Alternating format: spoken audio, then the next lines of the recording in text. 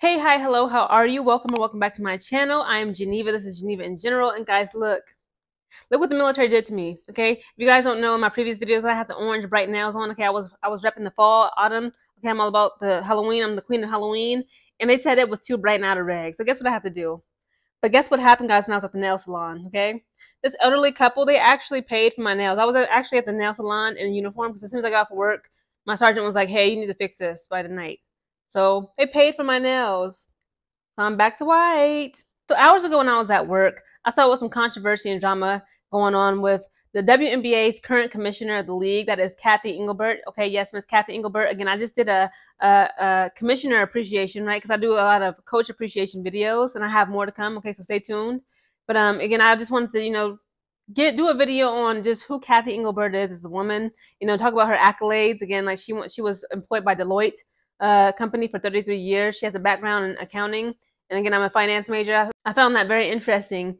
Just seeing how much this woman has accomplished. She's a very capable, intelligent woman. Again, she's a two-sport shorty. Okay, she was the captain of not only her basketball team when she was in college, but she was also the captain of the women's lacrosse team when she was in college. So again, like this woman is a very intelligent, smart, ambitious, athletic woman.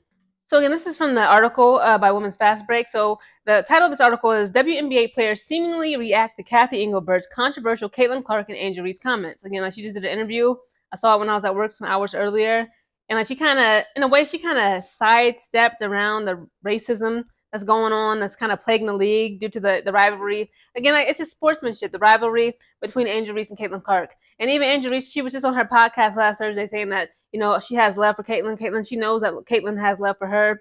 It ain't no beef. Like, this is just basketball. We're just very competitive women. That's just in our nature. We want to win. And it is what it is. It's just a sport.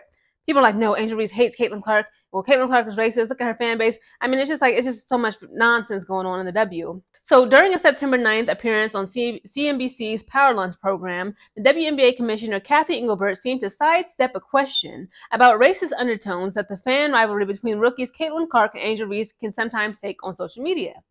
So it says, now it seems on social media, this is what the man had asked her.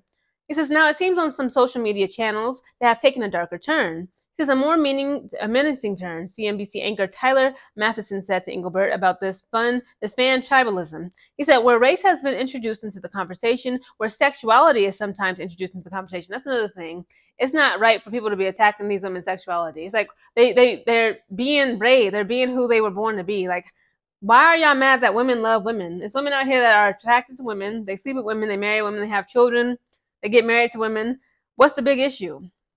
It says, how do you try and stay ahead of that or act as a league when two of your most visible players are involved? Not personally, it would seem, but their fan bases are involved in saying some very uncharitable things about the other, he then added. He says, well, the one thing that's great about the league right now, we do sit at this intersection of culture and sports and fashion and music. Like the WNBA players are really looked at now as kind of cultural icons, Englebert said in response. He says, and when you have that, you have a lot of attention on you. There's no more apathy. Everybody cares. It is a little bit of that bird magic moment, if you recall, from 1979, which is true. Like a lot of people said, like what really grew the NBA league, and like it's crazy. Like the NBA always said, it's the big brother. The WNBA's where they're the little sister. And what grew the league back in 1979 was that rivalry. There was some racial undertones and tension. I seen a white man, that movie White Man Can't Jump, right? It's kind of like, okay, white women can't jump. They can't play no ball. And you had Bird, white man, like really like showing players up in the NBA. And the NBA, again, like it's still 75% black. The WNBA is over 60% black. Again, both basketball has been long known as a black man's sport, as a black person's sport.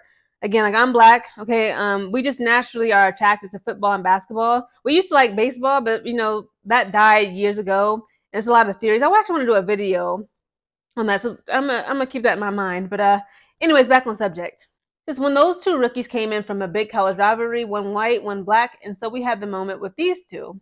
Because but the one thing I know about sports, you need rivalry, Englebert added. That's what makes people watch. They want to watch games of consequence between rivals. They don't want everybody being nice to one another, Englebert then said. Which I get it, and it's true. Like, people are actually upset at Angel Reese. They called her a liar. I saw comments in the video that I did previously when I said, Caitlin Clark gave her condolences, and she said that she's devastated for Angel Reese. Angel Reese said, she shouted out Caitlin Clark on her podcast. People were like, she's lying. Angel hates Caitlin, and Caitlin don't give a damn about Angel Reese, getting her wrist injured. They hate each other. It's like, why do y'all want 22-year-old women to have beef? Again, I'm very competitive myself, a very competitive person myself. I love playing sports. And like when I'm playing sports, I get very passionate too. You might think I hate somebody because I kind of like, check them in the rib cage while playing basketball or football or something. But it's like, I just want to win. It says Englebert appearing to dodge Matheson's questions has the women's basketball community in a collective uproar on Tuesday. Not only are many fans lamenting Englebert's response on X, aka Twitter. Okay, I'm gonna keep calling it Twitter. I don't like X. It says it appears that some WNBA players are also taking umbrage with it. It says, while it can't be confirmed that Englebert's comments are what she's referring to, Aces player Alicia Clark posted on X, "Sweet baby Jesus," with a gif of baffled-looking John C. Reilly. I'm just going to add like little clips here and there. I am dead. Chicago Sky guard Michaela Anyangwe also posted "Yikes" with a crazy face emoji and an apparent reference to her commissioner's comments. It says Anyangwe Sky teammate Brianna Turner then posted, "My eye must be deceiving me because ain't no way." Brianna Turner had that to say. Again, guys, race is a very tricky and uncomfortable topic for especially Americans, especially white Americans, to talk about. Racism, especially, when it revolves against Black people in sports and the leagues. So it's like, the thing about sports is, and I always say this, like, it's a beautiful concept that, like, it's just a game. It's a game that has people, grown men crying, giving it their all, grown women crying, giving it their all. And sports has a way of, like, bringing people together, no matter your race, your sex, your gender, again, your race, your ethnicity, your culture, your language. But it's also so much racism in sports where it also causes division. Like if you look at the World Cup, I believe FIFA soccer, it was like, you should see like what happens when certain teams lose in like London and stuff. It was Black men on TikTok running through the streets of London.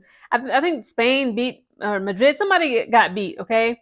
And they were like literally beating up random Black men because their team lost. Like, I mean, it's just ridiculous how emotional men, specifically men, can be when it comes to sports. The racism that's like it's tolerated too long, but it's like at the same time, it's like people are grown. It's like, what can you do as a league as a whole? Again, like I'm baffled with this. Like I wouldn't know what to do. If I was a Cathy Englebert, if I was a WNBA commissioner, this is what my response would be, okay? Now again, I can say this because I'm Black, maybe. That's probably like why, like again, like she's a white woman. She probably didn't, I'm not trying to make excuses for her, but at the same time, I do understand where she's coming from. Okay, she kind of got like, froze up and she kind of tried to redirect that question and tried to make it about, people just like, the rivalry. She kind of wanted to like, in a way, just ignore the racism, right? But if I was a WNBA commissioner, this is what I would have told Mr. Matheson on that CNBC interview. I'd have been like, look, Caitlin Clark and Angel Reese are two amazingly talented basketball players here, are once in a generation talent. And it's very unfortunate that there is racism that is plaguing not only these two ladies, but the ladies of the WNBA. It is unacceptable. It needs to stop. And people need to stop being hyper emotional about two 22-year-old young women who just want to follow their basketball dreams and make a path and career out of that, and also inspire the next generation of young women and young little girls to also play basketball. And we also need, and I also add, it's also very disheartening, okay, to see that not only is there racist undertones and racism that our league is being plagued with, but also the anti-LGBT undertones and messages, people attacking players due to their sexuality. Again, that is uncalled for. It is not right, and I will not stand for that as a WNBA commissioner. Again, we will treat, as fans of the WNBA, again, I'm grateful for everyone's generated interest in the WNBA, mainly due to the rivalry that Angel Reese and Caitlin Clark had in their college basketball career. But again, we need to understand that these are young women. They have feelings, okay? The women in the WNBA, and it is not right to attack or harass individuals due to their race, gender, ethnic group, language, sexuality, orientation, religious beliefs, etc., etc. I, Cathy Englebert, the WNBA commissioner, I do not accept that at all. That's all she had to say. Again, like, that's what I would say. But then again, like it's different for me. I'm Black. I can kind of, I guess, go there. But I feel like what I just said, if she would have said it, the players in the WNBA wouldn't be looking at her sideways. Like, girl, that's all you have to say. So yeah, guys, again, like it's unfortunate that, people can't grow up. We can't even enjoy a sports game. Again, guys, this is a game. It's called basketball. It's a game. Football is a game. Without all the racism, the sexism, the classism, the anti-homophobiaism, all the isms, right? And these are two very young women. They're only 22. They just graduated college like 4 or 5 months ago. Like, we got to hone it in. Again, as fans, I get it. I'm very passionate too, but like I have never, and you will never see me. I don't care how bad Dana Evans plays, Diamond DeShields plays. I don't care if Caitlin Clark, you know, elbows Angel Reese in the rib. I'm not going on nobody's Twitter account, Instagram account, DMing them in the messages, sending them direct messages, cussing them out, wishing death on them, wishing harm upon them and the family. Like, I'm not doing that. Like, if you have a good game, the only way, first of all, I'm not like, like obsessed with them like that. The only reason why I'll DM a professional athlete is just to congratulate them, or either it'll come across my feed, it's their birthday. I just say, hey, what's up? Happy birthday. That's it. I'm either wishing out a happy birthday or just saying, hey, that last tweet that you made, Angel, even though you got injured, you did that. And that's it. Again, I'm not attacking nobody, because again, at the end of the day, even though I'm very passionate and like, we take it seriously about getting that W and winning, it is just a game. Again, like, it's sad that a game has adults acting out of character and just acting so hateful, the jealousy, the envy, the being conniving, vindictive, and just evil. Again, it's like there should be no tolerance of that in professional sports. So what do you guys think about WNBA's commissioner, Cathy Englebert's response to that question in today's interview? And what would you say personally? Or what do you think Cathy Englebert should have said differently? Comment down below.